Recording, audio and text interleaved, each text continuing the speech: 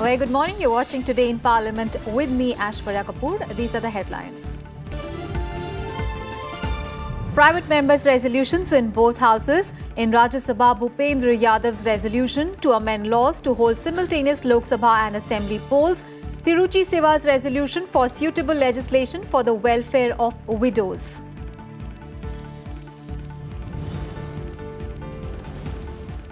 Muslim Women Protection of Rights on Marriage Bill 2018 bill in Lok Sabha. Agreement on discussion on Triple Talaq Bill on 27th of December. Discussion on natural calamities slated in the lower house.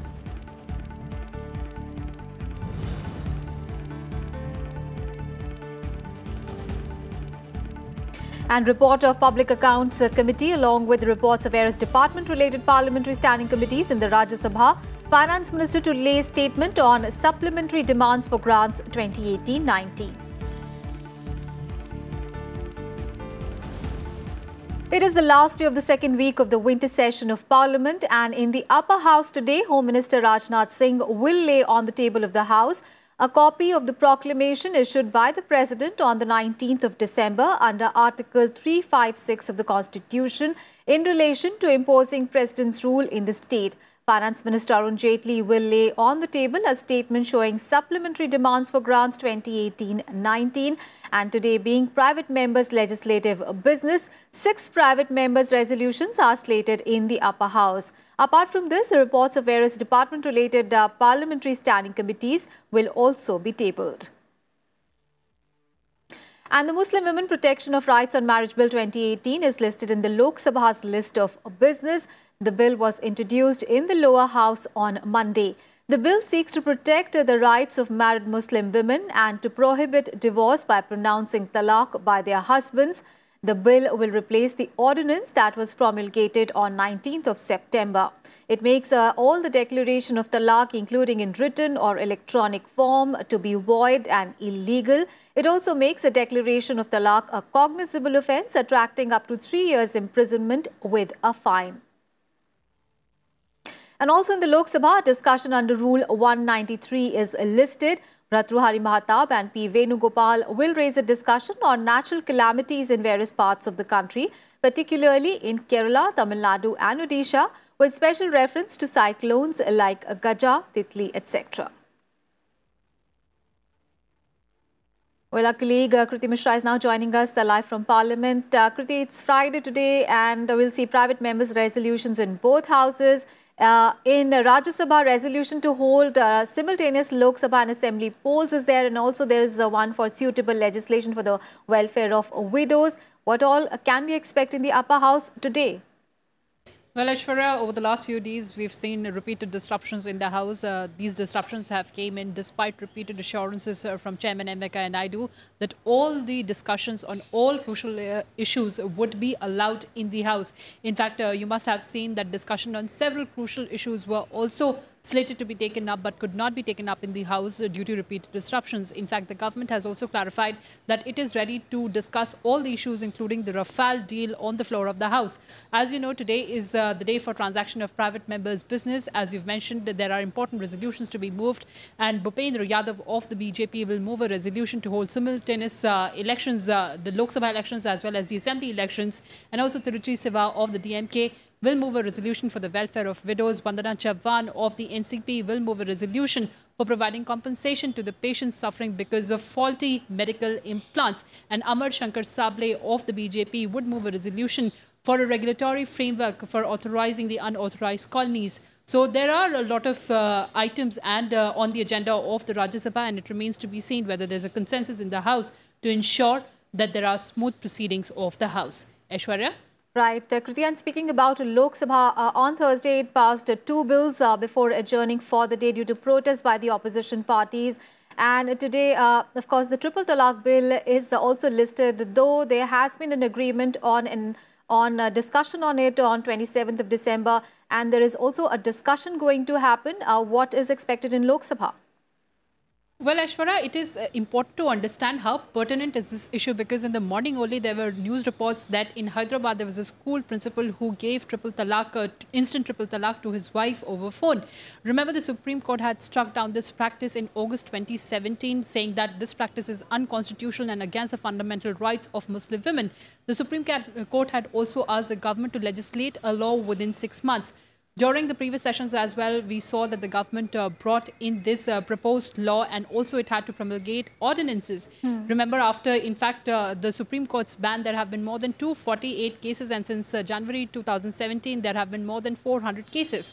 So now the government is working assiduously to ensure that all political parties come on board to ensure that this crucial bill sees light of day in winter session of Parliament. And of course, the political parties have agreed to take up discussion on this bill on 27th of December. Aishwarya? Right. Kriti, thank you so much for all those updates there from Parliament. And in the lower house, the following bills are slated. Health Minister JP Nadda will move the Indian Medical Council Amendment Bill 2018. The bill seeks to further amend the Indian Medical Council Act of 1956.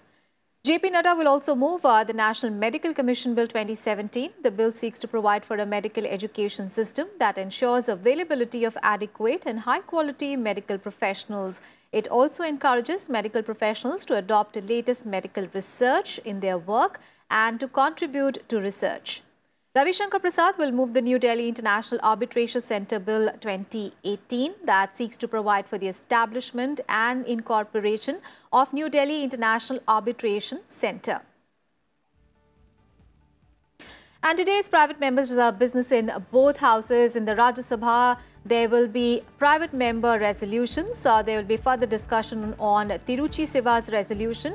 It is urging the government to bring a suitable legislation for the welfare of widows in the country, which is able to address their social security needs. Vandana Chavan will move a resolution urging the government to create a separate regulator to track the reporting of adverse effects and take action to protect the public from faulty medical devices.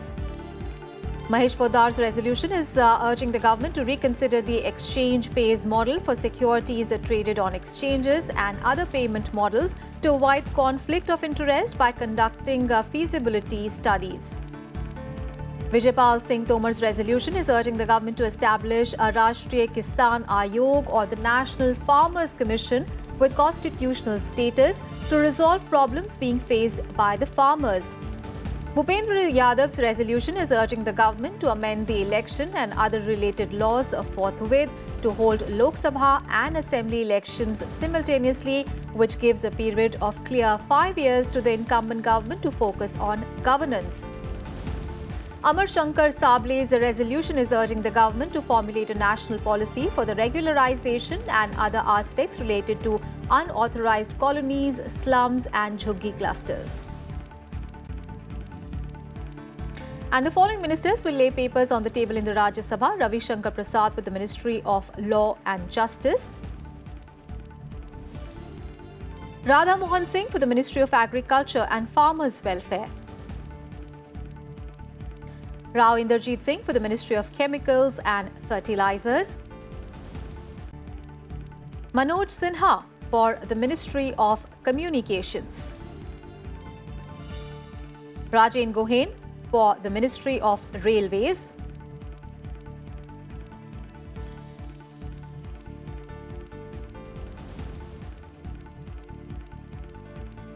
And the following questions will be asked in the Rajya Sabha, for which ministers concerned will give oral replies. Here are a few of them.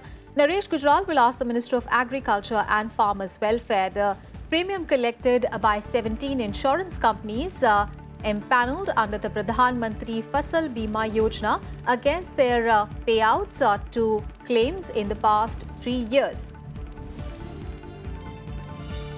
Naran Bhai will ask the Minister of Communications whether many villages in various districts of South Gujarat are deprived of mobile services. Hussain Dalwai's question will be to the Ministry of Consumer Affairs, Food and Public Distribution. He will ask whether the ministry is cognizant of the deaths due to undernutrition or starvation, and if so, the details for the last 2 years state-wise. Rita Banerjee will ask the Minister of Electronics and Information Technology the amount spent by UIDAI on information, education and communication activities to generate awareness and convey the benefits of Aadhaar to the residents. Motilal Vora's question will be to the Minister of Consumer Affairs, Food and Public Distribution. He will ask the quantum of food grains that rotted in government godowns from April 2014 to March 2018 and the officials found responsible for the same. And the proceedings of the upper house are going to begin in a short while from now, right at 11 a.m. Stay tuned and thanks for watching.